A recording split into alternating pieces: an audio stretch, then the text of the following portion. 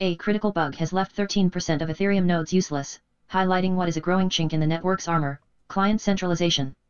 First hinted at in May and June on GitHub, minority clients parody Ethereum and Open Ethereum versions 2.7 and later contain an unknown critical bug that stops nodes from syncing with the network's latest block. Such bugs would be a normal issue if it weren't for the length of time it will take to fix, weeks to months, an additional strain it'll place on the majority client, Geth. Clients themselves are different programming language implementations of blockchain software. Running multiple implementations together is considered a way to thwart network attacks by having concurrent yet separate systems running. It's proven to be a helpful model historically.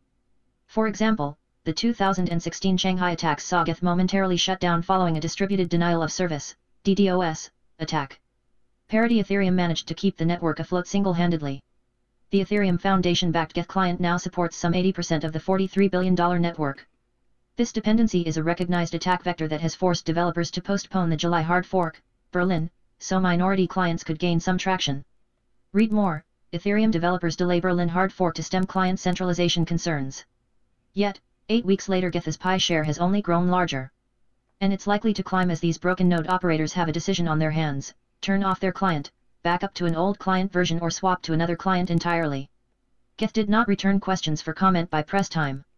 Hot potato. It was an open secret among Ethereum developers that the parity Ethereum client was not up to spec. Indeed, Open Ethereum project manager Marcelo Ruiz de Olano told CoinDesk in a private message that his team found both unresolvable and very severe issues affecting memory and disk usage. Parity Technologies, which originally founded the parity Ethereum client, stepped away from maintenance in December 2019, citing costs. The client was then handed off to a decentralized autonomous organization, DAO, of developers funded by Consensus spin-out Gnosis, called Open Ethereum. A cursory glance comparing Geth's and parity Ethereum's codebase commits on GitHub, particularly after the December transition, leads to some more questions about the latter's codebase integrity. As noted by non-custodial marketplace Local Cryptos in a May tweet.